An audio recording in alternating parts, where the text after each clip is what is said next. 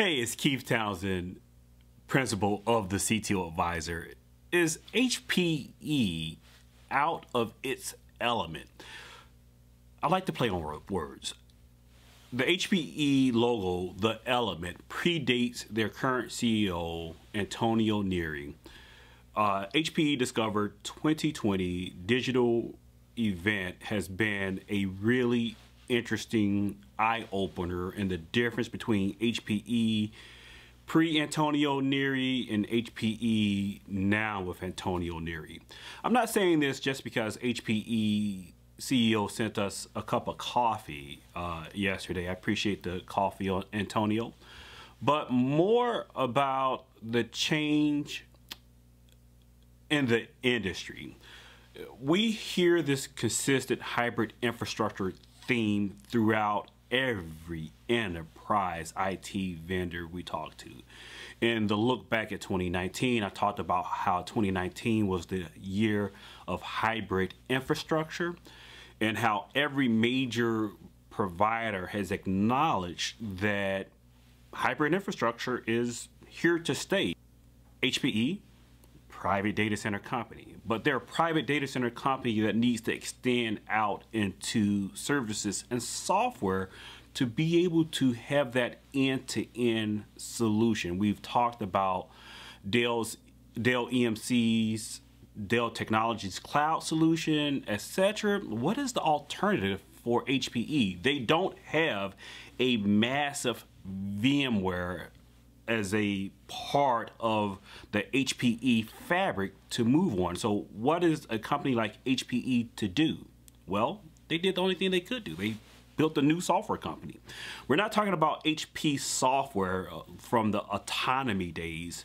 We're talking about a ground up through acquisitions. Blue Data, I believe, was the name of the firm they acquired for the software know-how to build a strategy around Kubernetes. You guys know I'm not a huge Kubernetes fan in the sense that it should be something that you, the CTO Advisor client, should necessarily care about, but companies like HPE, Amazon, VMware, etc. should care about Kubernetes. They need to make this thing a seamless piece in the background. And that's what HPE is aiming to do in 2020, to use Kubernetes as the foundation for their GreenLake as a service, for you to be able to go to a portal, provision a virtual machine, provision storage, provision physical infrastructure that needs to be on premises or in your private colo in order to take advantage of this hybrid infrastructure. This has been something that HPE has strived to do, easily pre-Antonio Neri. The question is, has Antonio created the culture and the investment in R&D to actually execute on this very, very, very difficult and ambitious problem? And talking to Antonio in analyst sessions, the CTO Advisor is on the independent council of analysts, which is a paid engagement. We have probed HPE a lot on this issue. One, why are they even getting into the software business? They haven't done it well in the past. What's up with all these what seem like edge type acquisitions? They're getting into heavily into HPC, etc. What is HPE becoming?